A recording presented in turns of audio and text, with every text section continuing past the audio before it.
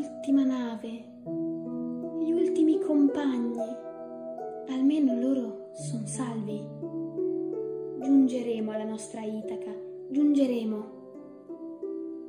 Questi dovevano essere i pensieri di Odisseo, dopo aver scampato il pericolo della discesa da vivo nel regno dei morti, del canto ammaliatore delle sirene, delle fauci di Scilla.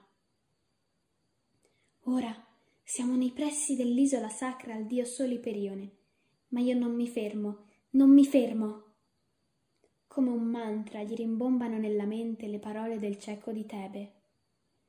Se lascerai il gregge intatto e non penserai che al ritorno Itaca raggiungerete, sia pur affrontando sciagure.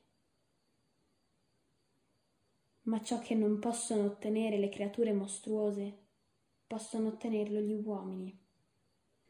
Tutto ciò si materializza nella figura di Euriloco, un compagno di Odisseo, il cui ricordo ancora brucia nel suo cuore afflitto e solitario, quando affiora nel racconto dell'ultimo doloroso capitolo del suo viaggio straordinario, ricco di sfide vinte e perdute, come i suoi ultimi compagni, che fino ad allora avevano diviso con il capo tutto, obbedendogli sempre, perché lui è il più forte di tutti, ha sempre la soluzione giusta e li ha sempre tirati fuori dai guai.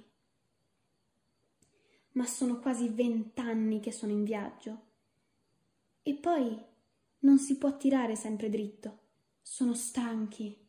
Avranno pur diritto ad approdare per riposare le loro povere membra. E poi basta non contravvenire alla profezia. E no, certamente giurano. Giurano che mai e poi mai mangeranno né le pecore né le giovenche del sole. Ma la fame, dopo un mese a cercare qualsiasi cosa pur di mettere a tacere quei morsi insopportabili. E allora Odisseo dov'è? È nel bosco lui, a piatire che gli dei facciano finalmente spirare i venti. Ma Euriloco è qui ed ha proprio ragione. Le mangiamo e poi, una volta ad Itaca, perché torneremo, placheremo l'ira con sacrifici perenni al dio Sole.